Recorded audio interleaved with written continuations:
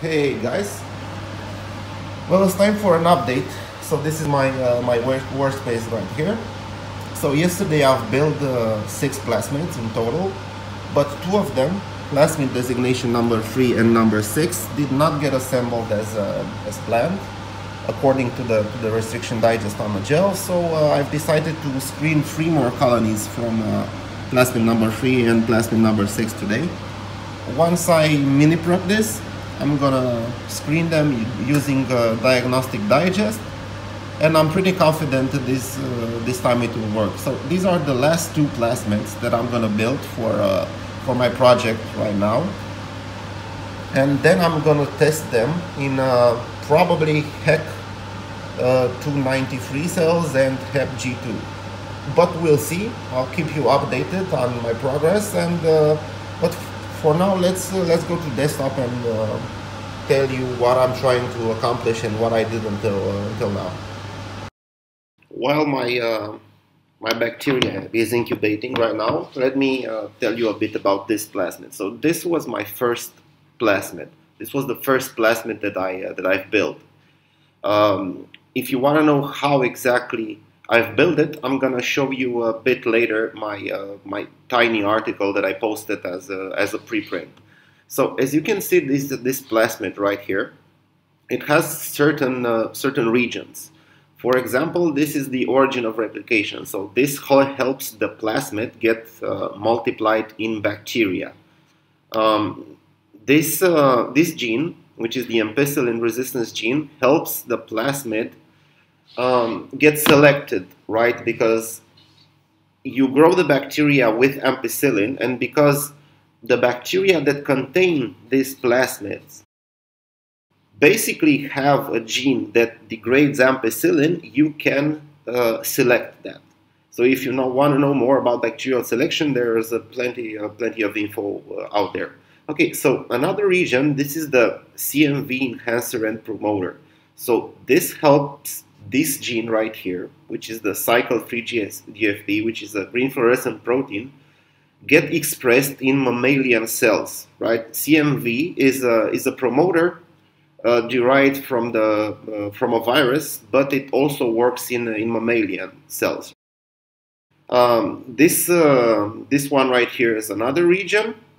Basically, what this does, it helps your plasmid get maintained as a chromosome in the mammalian cell. And of course, this is the terminator, or the polyadenylation signal. So in order for the mammalian cells to make this protein right here,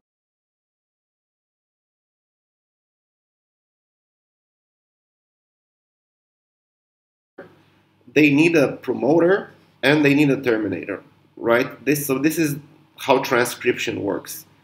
Transcription factors bind to the promoter, and the terminator basically tells the RNA polymerase where to unbind and so on. This would be a gene which has, of course, a start codon, right, and the stop codon. So this is for translation. Okay, so what I'm basically trying to accomplish, because getting your plasmid into a mammalian cell is one thing, but in order for the mammalian cell, right, to make this protein as good as possible, you need to optimize this vector. Because so a cell will do GFP, right? So we'll synthesize GFP. However, if you change the promoter region and the polyadenylation site right here, it can make more fluorescent protein, less fluorescent protein. So the expression depends very much on the stuff that you have here in your plasmid, right? So let me give you an example and tell you exactly what I'm talking about.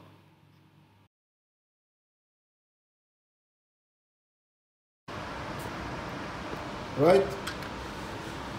So these are the prepped plasmids, as you can see. Now I'll do a digest, and I'm gonna put them on a gel to see if they're the ones I really want. So this is the article the tiny article I've wrote, right?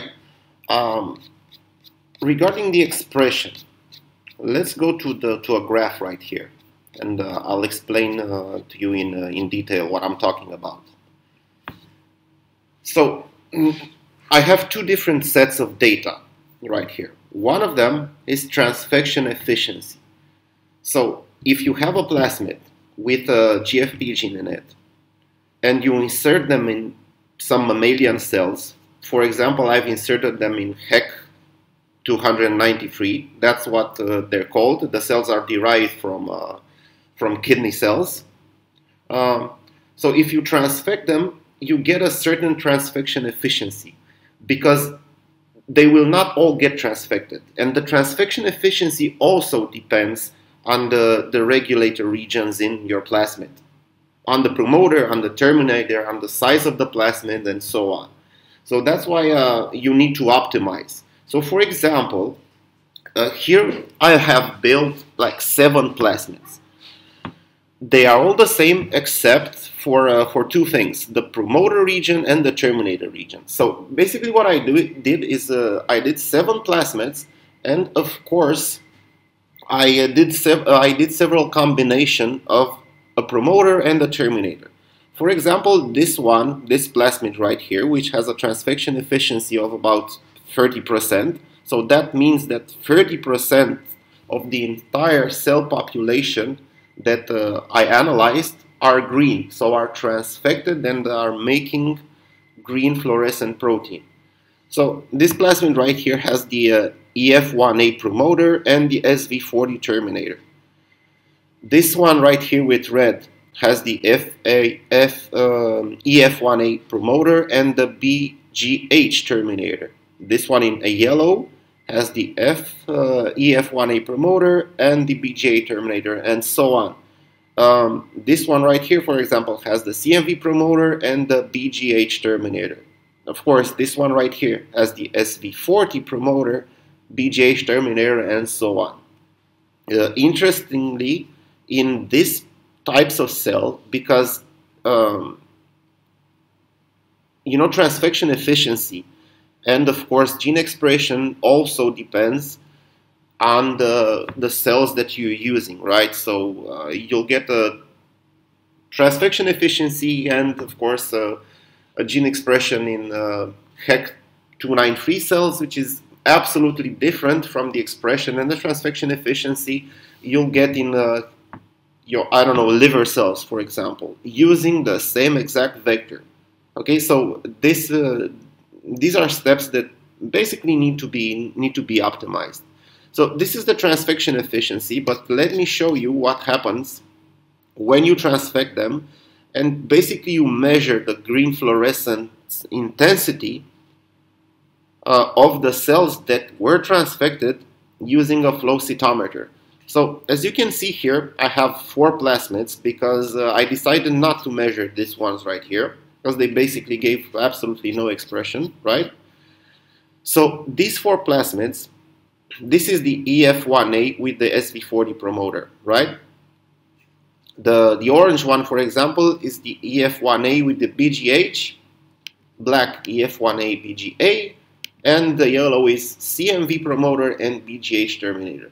So that's why I'm trying to show you that the expression will vary according to the different promoter and terminators you're going to use in your plasmid, right? So as you can see here, first measurement was done at 27 hours post-transfection. So I transfected the cells, waited for 27 hours, then I put them into the flow cytometer. So this is the median fluorescence intensity. What this basically tells you is the fluorescence expression per cell, if you want. It does some kind of median, right? As you can see here, at 27 hours, the best expression was provided by this one right here. So by the AF1A SV40 plasmid with a median fluorescence intensity of about 50,000, right? The next one was the orange one, black one, and the least expression was given by the CMV plasmid, the plasmid with the CMV promoter. So remember, all plasmids are absolutely the same, just the two regions differ, the promoter and the terminator for the GFP gene. At 48 hours post-transfection, you can see this, the expression given by this plasmid right here, by the EF1A SV40, started to decline. However, you can see how these two plasmids, the orange and the black one, peaked, right? You can see how the fluorescence intensity like skyrocketed right here. After about 147 hours, of course, the expression started to decline because I did not make stable cells, okay? So it's a bit complicated, but you can see by the graph right here, plasmid started to decline, and then at about 247 hours, which is like 20 generation of cells, they all started to decline dramatically. So that's what I'm interested here right now. So in order to get the best expression in HEC293 cells, for example, you need to optimize the promoter and the terminator region. So my main goal right here is, right now, is build the plasmids as cheaply and as easy as possible. In total, right now I have 21 plasmids to test. I want to see this graph, okay, optimized using different regions of the plasmid in some kind of cells. Because when you transfect, whether you do it in vivo or in cells, you need the best expression possible. So that's what I'm trying to do right now. As I told you, I have just 2 more plasmids to build and screen. Then I'm gonna test them in some hepatic cells. These are not primary cells. These are like immortalized cell. So this is an immortalized cell line. But whatever, maybe I can publish an article based on this, on the data that I'll get, and probably in the future I'll just use the vectors that or the plasmids that give the best expression in some kind of cells to do some testing in vivo or in other cell lines and so on. So the main purpose of my work right now is to optimize the vector that I'm using for best expression by switching some regions from it. I don't know if you have any questions. Please feel free to leave them in the comments. But basically, this is what I'm working on right now.